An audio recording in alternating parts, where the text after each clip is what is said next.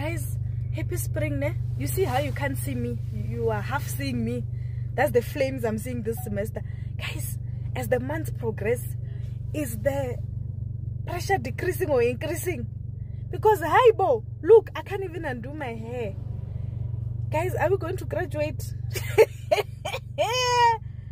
Yay! Ah, no. It's giving. Hi, Bo. Good evening, guys. How are you? How are you doing? How are you doing? Oh, I'm tired. I feel like my... Anyway, guys, welcome back to my YouTube channel. My name is Sagwadi Wakarabutla, and I'm back again with yet another video. Alright, guys, so I'm doing this in a house full of my bunch of kids. I have a bunch of kids. I'm saying bunch of kids in a good way, okay? Don't come here with your blogs and say stuff that are not there. Anyway, guys, so there may be disturbances, but we hope not, okay? So we are doing SJD1501, assignment 7, your portfolio, okay? This is the things I'm going to emphasize this, ne? There were so many questions that people were inboxing me that were asking me, and they were shocking. Somebody asked me, what is the format of the portfolio?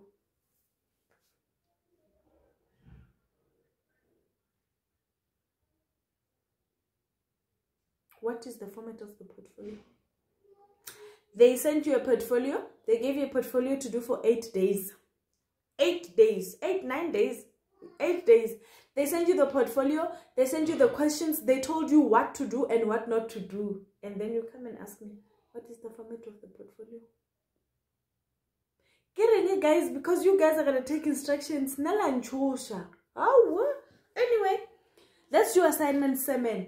I want you to learn something about this free distinction modules. Oh gosh, hey, I'm tired. Hey guys, I never thought I have to do this, but after I saw what I saw today, and after I was given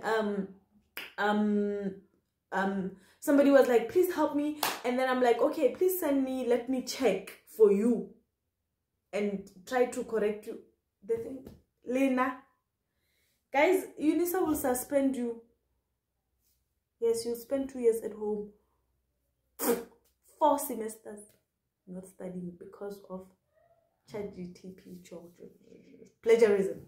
But anyway, you need to read instructions and follow them. This is, you are definitely, you can leave first year with 8, if not 10 distinctions, if you just follow instructions and study. It's first year, guys. What are you gonna do in 3rd year?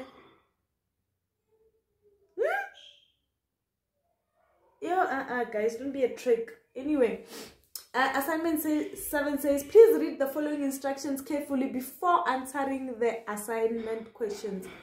No direct copying and pasting from any source unless specified. A list of references must be included at the end of this assignment that corresponds with the used in-text. In-text referencing. No list of references, 5 marks will be deducted. Only typed assignments will be accepted. Somebody asked me, do they take handwritten? What does the instruction say? What does the instruction say? Okay, guys, sorry about that. Okay, let's continue. Handwritten assignments will be allocated 0. You get 0. You're going to fail. Okay? Information from assignment assistant websites will be disallowed. ChatGPT.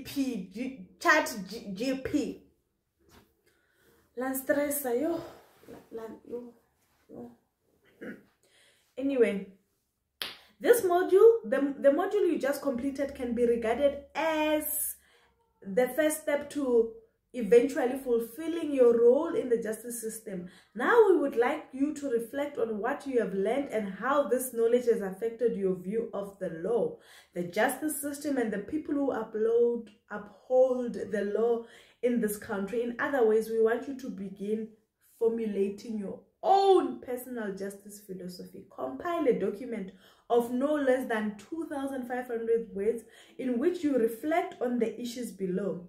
In the case H versus W, Judge Nell Will said the law has to take into account changing realities not only technologically but also socially, or else it will lose credibility in the eyes of the people. Without credibility, law loses legitimacy. If law loses legitimacy, it loses acceptance. If it loses acceptance, it loses obedience. It is imperative that the courts respond appropriately to changing times, acting cautiously with wisdom.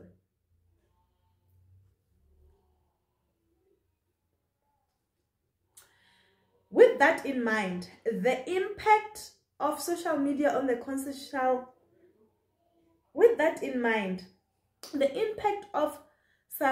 social media on the constitutional right to privacy in South Africa. Restate the relevant section in the Constitution of South Africa, Act 108 of 1996, as amended. Okay, so this question is saying that when you must recode the section relevant to the above statement that speaks of privacy in South Africa. Okay, that is why I said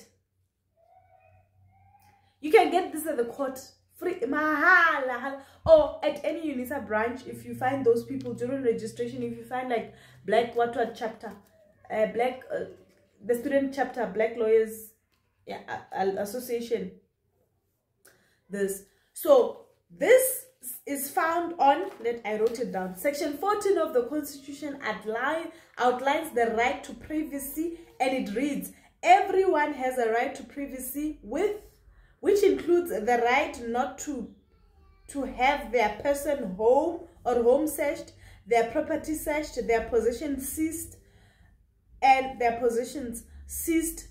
the privacy of their communications seized, right? So I've just explained to you, but what you're gonna write is to say the right to privacy is found in section 14, and it reads, you try to be brief, but you must write what they want, okay?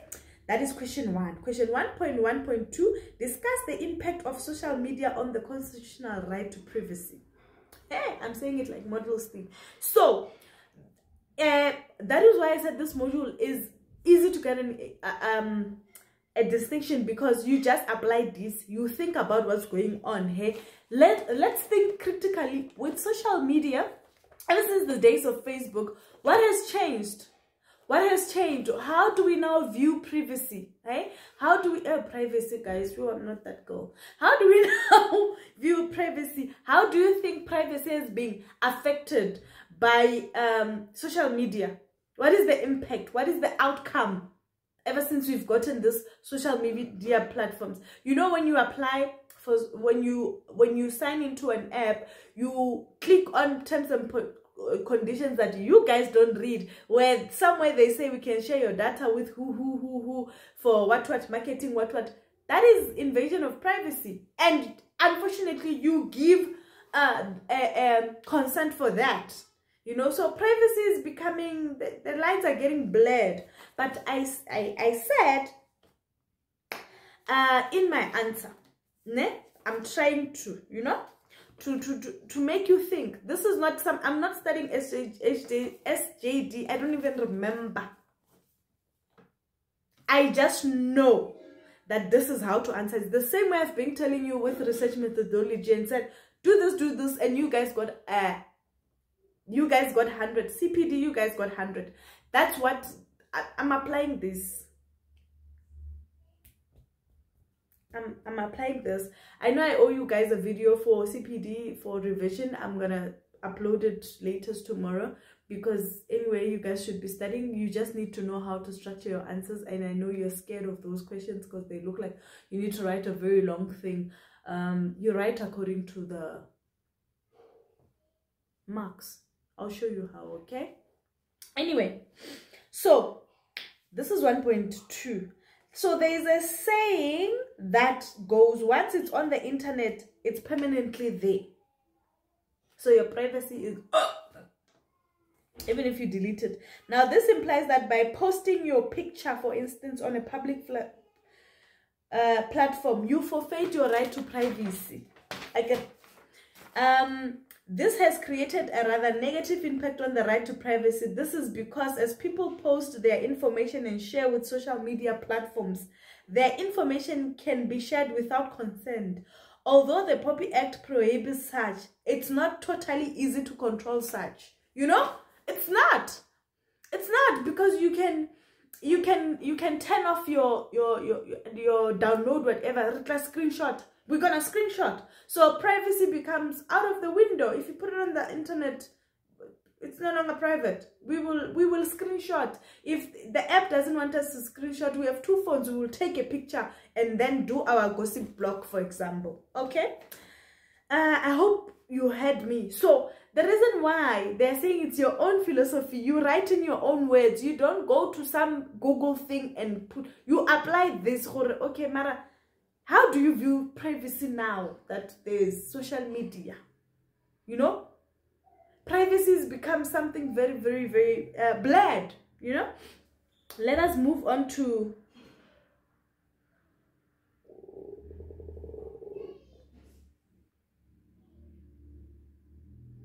question 3. This is the one that made me to say, oh, I'm doing the video now. I'm helping them now. Okay, we're gonna pause this. So, provide a relevant example of how social media impacted the right to privacy.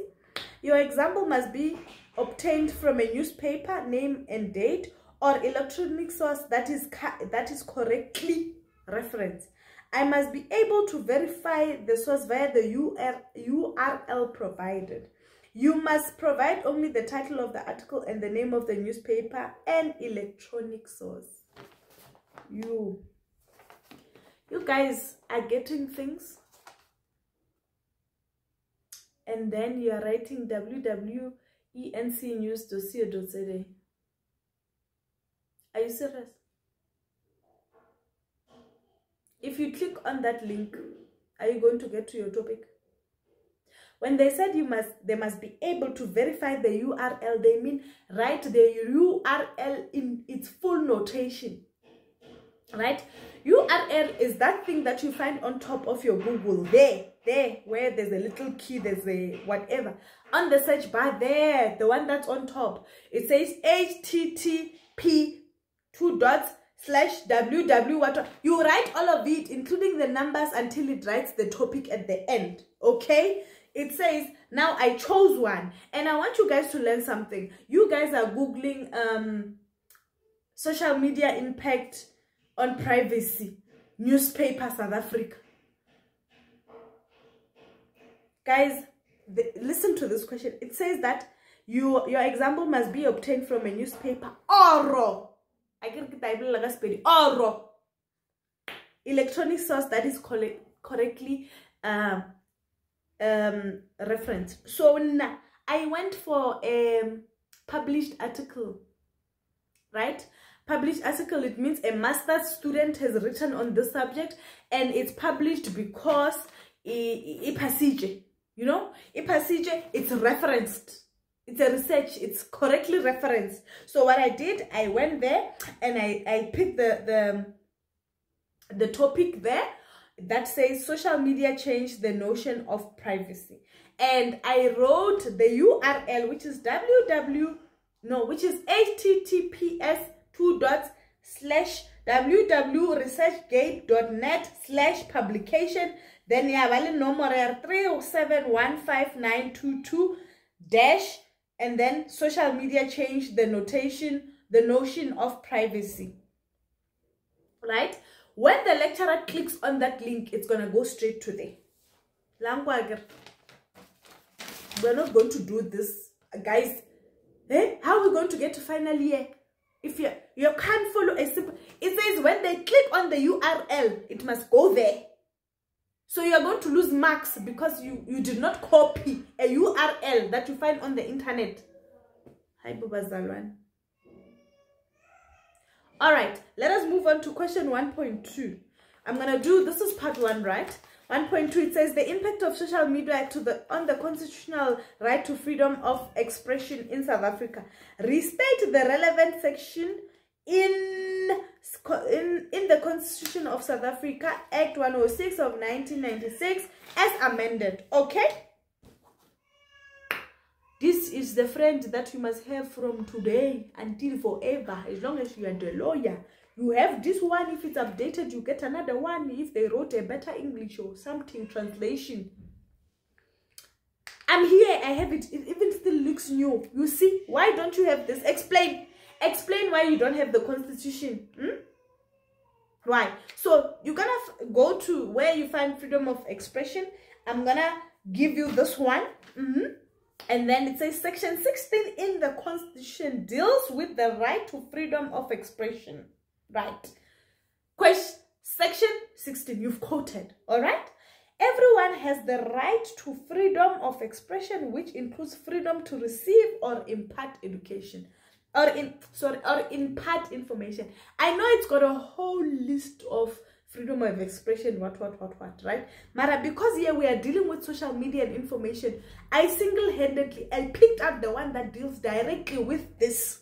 Okay, you can write the rest if you want, but this is what we are dealing with, information on the internet.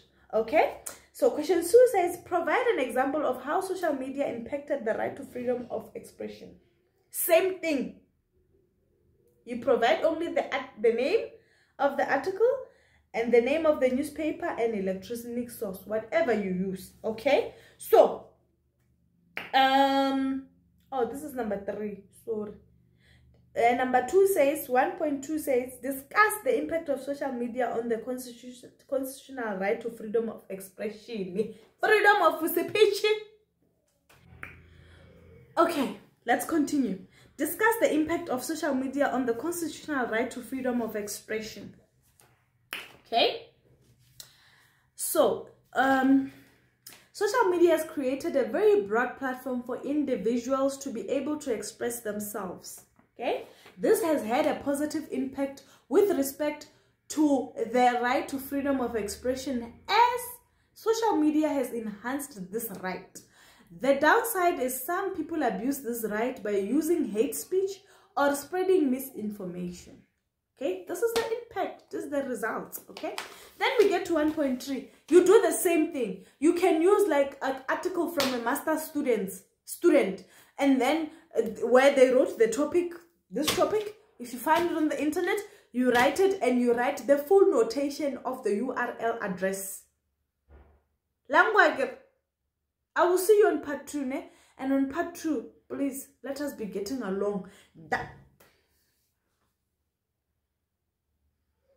I'll see you on part 2, okay? Then we will do. But please, forget about my ranting a lot. But please follow what I've told you so that you get your marks.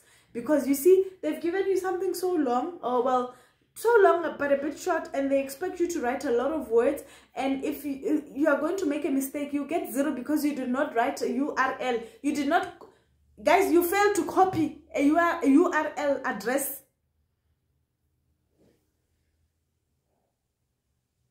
Let's go and bake in church. Leave this thing and sell in church. Don't get me wrong, but guys, you can't fail to copy a URL address. But anyway, guys, I have to prepare HFL. I have to record for CPD, so I have a lot to do. We're gonna talk and fix this portfolios. Everybody's getting a distinction, okay? I love you so much. Mwah!